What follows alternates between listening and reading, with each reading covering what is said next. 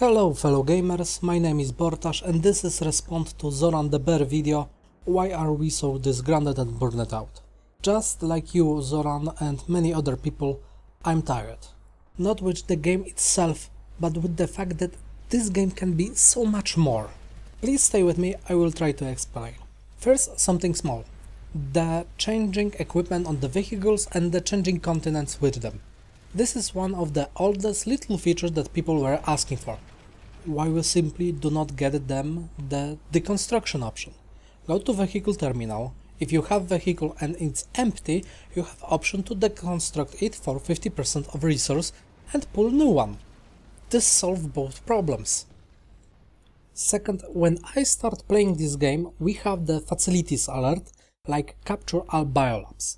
But now imagine that we do not have the biolab alert. We have biological warfare alert, where every faction tries to build its own biological weapon.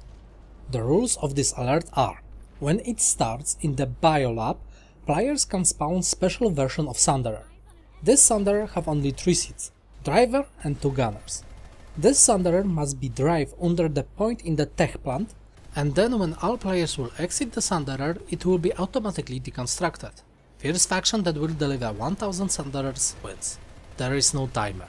This alone will create so much more fun than any other alert that we have currently. What players will do? Start delivering the compound to the tech plant, or they will ambush the other faction and then prohibit them from delivering their sunderers.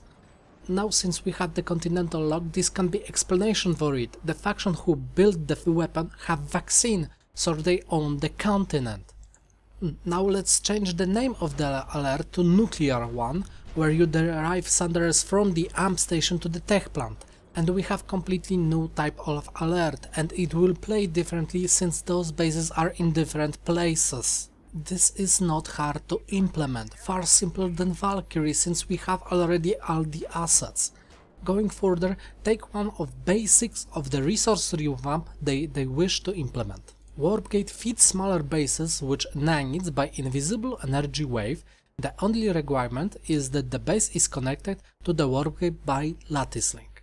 But now let's do little change. Instead of invisible automatic energy waves, we have every 10 minutes warp gate automatically spawn the robotic wasp in number equal to the bases connected to the warp gate.